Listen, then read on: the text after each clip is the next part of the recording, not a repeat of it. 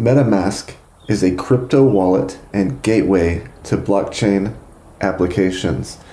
It's a critical piece of user experience and infrastructure which ties together the traditional Web 2 with the emerging Web 3. It's available as an iOS, Chrome, and Android download. In today's demonstration, I'm going to be using the Chrome download.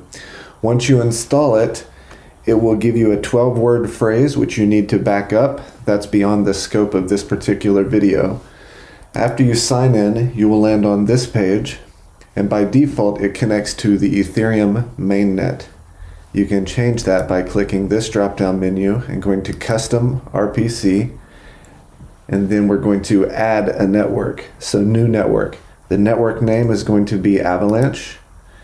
The RPC URL is going to be https://api.avax.network/ext/bc/RPC, and all of these values are available on our developer documentation. The chain ID is going to be 43114. The currency symbol, of course, is AVAX, and the block explorer is going to be https://cchain.explorer.avax.network. When you hit save, it worked.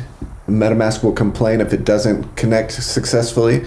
So now when you close this, you can see that MetaMask is connected to the Avalanche Mainnet. So you can now take this address and you can go use this on Pangolin or any of the other amazing dApps that are launching on the Avalanche C chain. A couple more things for developers. You can go back to Custom RPC and you can actually add our Fuji testnet to get MetaMask to connect to the testnet, and you can even have MetaMask connect to our local development environment, Avalanche. So if you're creating a dApp, you can test it with MetaMask. If you have any questions, check out our docs.avax.network, or join us on Discord at chat.avax.network. Thank you very much.